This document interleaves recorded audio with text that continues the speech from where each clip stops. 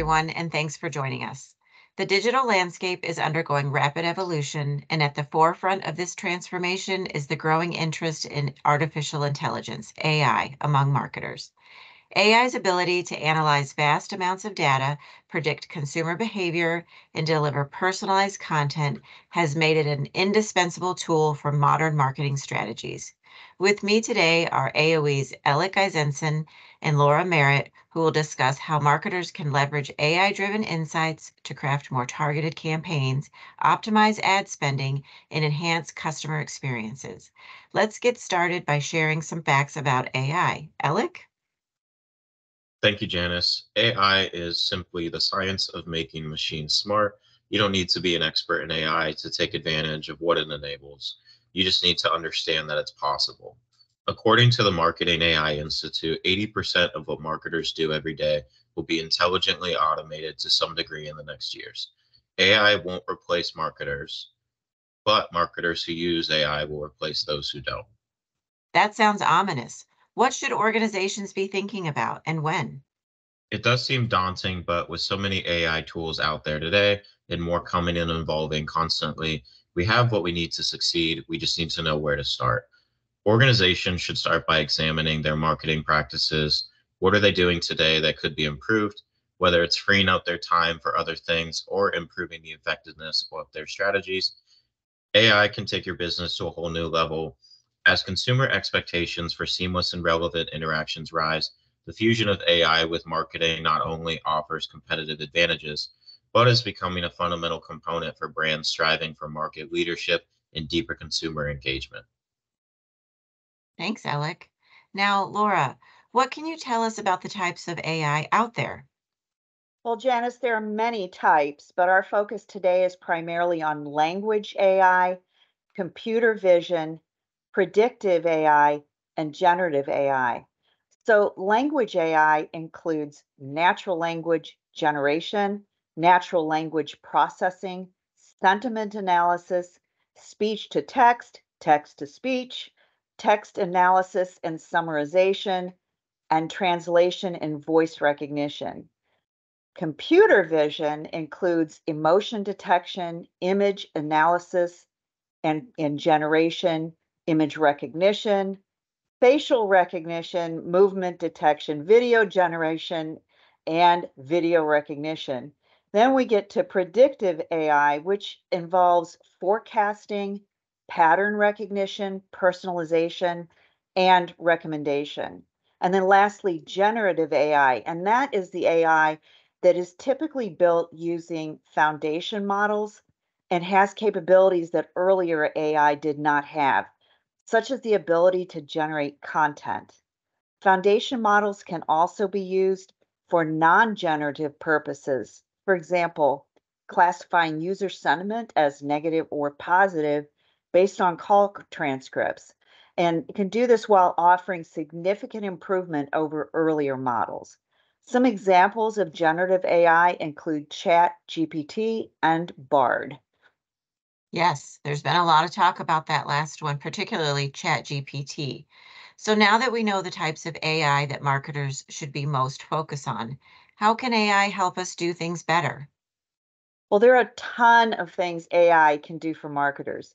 These include creating ads, finding new audiences, running campaigns, making predictions, monitoring industry news, measuring program and strategy effectiveness, also developing content, conducting outreach to trade publications, and creating, producing, and uploading and sharing social media content. And those are just the tip of the iceberg. AI can also assist with e-commerce, customer service, email marketing, sales, and search engine optimization.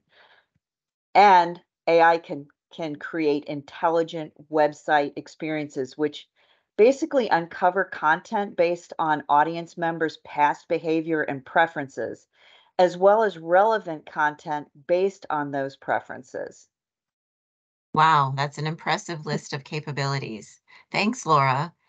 Alec, how does an organization start using AI? So the first step is to identify a handful of projects that are likely to be a good fit for testing AI. There are two approaches we can use when choosing the projects. With the problem-based model, you're focused on projects that have a known pain point and or challenge. With the use case model, you look at projects that will provide a quick win. These are well-defined and more likely to succeed even without AI. Although AI will likely improve efficiencies and enhance the outcome, it's important to remember that it is not about how advanced the AI is. It's about how much your efficiency and performance can improve through intelligent automation of processes and tasks. That's a great point, Elec. The focus should be on how your processes can be improved. Can you talk about the 5 Ps of marketing AI? Yeah, so the 5 Ps of marketing AI are planning, production, personalization, promotion, and performance. An example of how AI can assist with planning is its ability to forecast campaign results.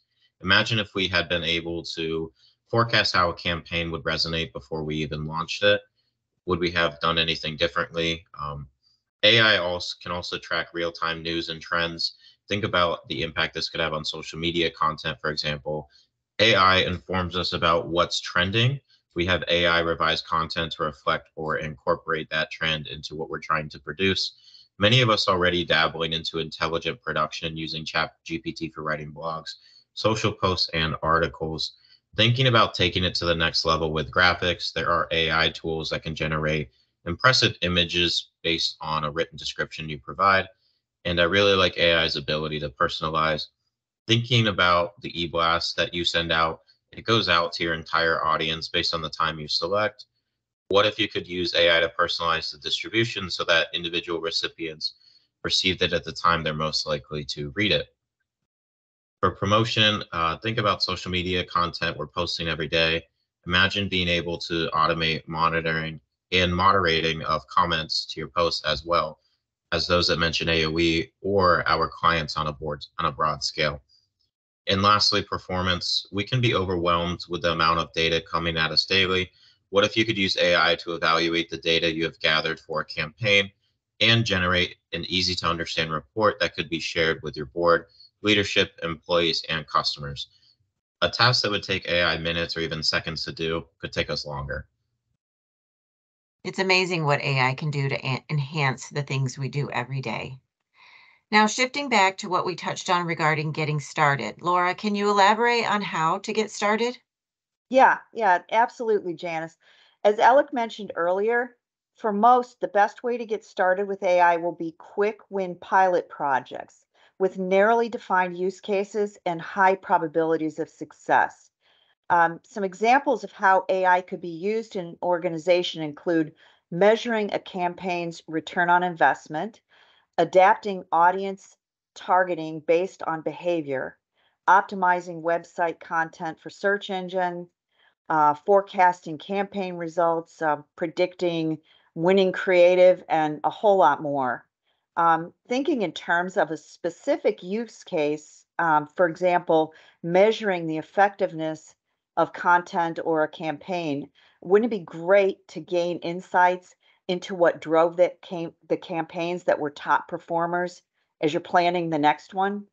I mean, we're all working on some project, campaign, or event on any given day. Think of just one of these while you're considering how you could use AI. Thanks, Laura. How do you know whether AI is a good fit for your project? That's a really good question, Janice. Once you've identified your pilot project, you should evaluate both the value and the ability of AI to help you meet your goals for the project. So ask yourself, can AI intelligently automate all or portions of this activity with value being delivered by potential time and money saved? And what's the increased probability of achieving our business goals? And does it have the ability to intelligently automate the activity based on existing technology or solutions that could be built with the right resources?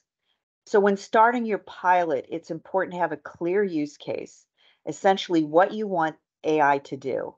You need to determine how you will measure the impact by creating smart goals and commit to allowing the appropriate time to learn the technology and to test it.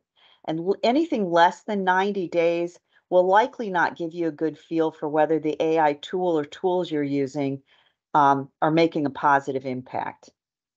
Okay, well, thanks, Laura. Elec, what are some things an organization can do to activate AI? So people may be surprised to know that they may have already activated, albeit not in a strategic way. For example, many have started playing around with generative AI like ChatGPT, but they're doing this without any direction from leadership, just kind of testing it out. It's really important to be strategic. This includes educating and training staff and leadership, evaluating AI vendors, developing custom AI solutions, and preparing data by removing corrupt or inaccurate or even irrelevant records, integrating and activating the new solutions. In addition, it's vital that organizations establish rules and for the use of the AI, for example, ethical use and proprietary or security requirements. Thanks, Elec. You mentioned evaluating AI vendors. How do you know which ones are worthy of your time and potentially an investment? So you need to ask the questions. What is the company's position on ethics in AI? How do they help customers maintain security and compliance? How do they use AI in their products? What level of intelligent automation can we expect in the beginning, and what level can we reach over time? And what makes their AI powered solutions smarter than traditional approaches? Will it improve efficiencies and performance? Yeah, and if I may add, you should also be asking what in-house capabilities you need. Do they provide training, and will you need additional outside support to use their solution? Thanks to both of you on that. My next question is, why should an organization consider incorporating AI into their business strategies? So the biggest risk of not moving quickly to adopt AI is that you risk becoming obsolete. Obsolete organizations are those that wait for the world around them to get smarter. They don't seek to learn about AI either because they don't see how it can help them, or they see it as a kind of like fad that'll eventually pass. It should be noted that AI doesn't replace the need to develop valued products or services, creating amazing client experiences, or building a strong brand, or continuously investing in your talent and culture. However, the competitive advantages gained by organizations that are open to the possibilities of AI will be too great for those not using AI to overcome in the coming years. Thanks, Elec.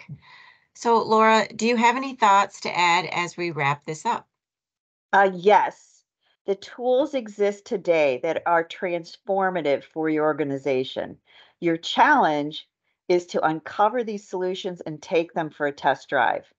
But vetting AI vendors can be time consuming, especially if you're starting from scratch, as can identifying pilot projects for testing the different AI solutions. At AOE, we're combining technical expertise with an understanding of AI's broader implications and ethics to better equip ourselves and our clients for success in this really exciting era. The AI world is constantly evolving, and AOE can help you in your journey. Well, thank you, Elec and Laura. AI is definitely not a flash in the pan. It's here to stay and going to play a bigger role than many can imagine in the near future. Are you ready? Reach out to AOE today to learn more and visit our website at aoeteam.com. Thank you.